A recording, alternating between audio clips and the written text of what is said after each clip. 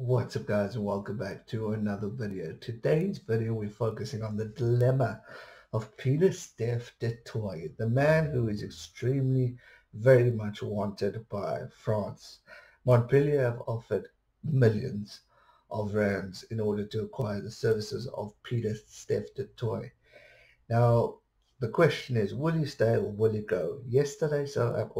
On Thursday, South Africa had the opportunity until midnight of the night in order to decide whether to tear up their provincial contracts and go overseas or to stick with their province, in this case the Stormers, and stick around and accept the salary pay cuts in order to try and revive and save the SA rugby, because obviously we're cutting things down in order to keep the business alive. No rugby, no pay, no money coming in, no sponsors, no crowds, nothing. So these guys were all given the SA rugby 21-day clause, and it was up to them. Either they tear up their contract and head abroad, or they stick with the Stormers or their respective province. Now the talk is that although Pieter-Steph du Toit is verbally committed to the Stormers, there's actually been no comment or contract out yet in order to confirm such is happening. Now for me personally, the respect I have for Pieter-Steph du Toit has grown immensely for the fact that he's willing to commit to the Stormers and to his country and to really help grow and develop rugby within South Africa, because a lot of these guys quickly see their opportunity and head abroad. Rightly so. What would you do in a position, and I ask myself this question, if I'm getting a promotion tomorrow to earn more money, you're going to take that promotion and go over. But Pieter-Steph du Toit says he really wants to obviously commit to the Stormers. But exactly what this paperwork is remains unclear, as du Toit should have a valid contract in place. There is talk of not really much happening. It actually says, unless of course he did in fact tear up his current contract before Thursday's midnight deadline as prescribed in SA Rugby's survival plan, and now is in negotiation for a new contract. It either could be with Western Province and SA Rugby in order to keep him there. So there's no actual confirmation that he's actually fully on committed, or he could actually go overseas. What I think could happen, because I know Japan and France both want him badly, is that for me, and I said this in the stream with Skinny Brew, if you haven't seen that, click on the icon above. I said, I feel if he doesn't, he's going to commit another year to South African rugby. You've got a right to see off, because we're pretty much not back.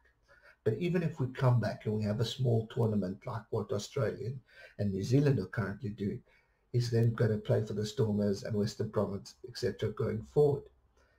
Then to me, next year, boom, boom, bring me a contract, sign it, and I'm off. He's got no official contract of him forcing to stay here for a certain amount of time.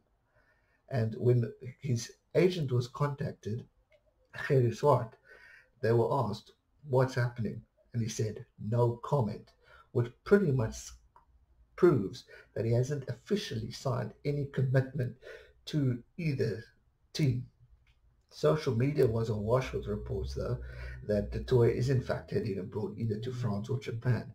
But again, no confirmation has been yet said. A source close to him says he doesn't want to leave. He wants to stick to the Stormers, and rightly so. But in order to get a full-on career and a salary, he's going to want to really stick around. And the thing with South Africa now, they're hot at the moment because they've won the World Cup. So people want them. Look on your arm is in hot pursuit or in Japan, etc., etc., all these guys. And Stormers have already lost Dylan Lates and Wilco Low to England and to France. There's talk of Cobus Visse and fly off Jean-Luc Duplessis, sorry. It's all uncertainty. So there's no official confirmation. I think what Pieter-Steph is going to do, he's going to stick around for another year. And then in 2021, after the Lions tour, let's say 2022, he's going to commit to the country, going to commit and then go overseas. I'm not saying he's going to scrap South Africa, no ways. But I think after Lions, he's going to go overseas and play his rugby and then probably come back in time for the next World Cup.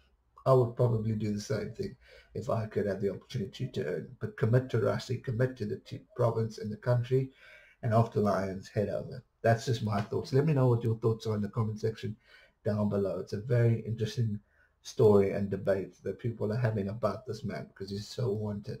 Let me know your thoughts. That's going to do it for today's video, guys. I hope you enjoyed it. If you did, smash that thumbs up button, subscribe if you're new, and I'll see you real soon for another one. Stay safe and never give up. Cheers.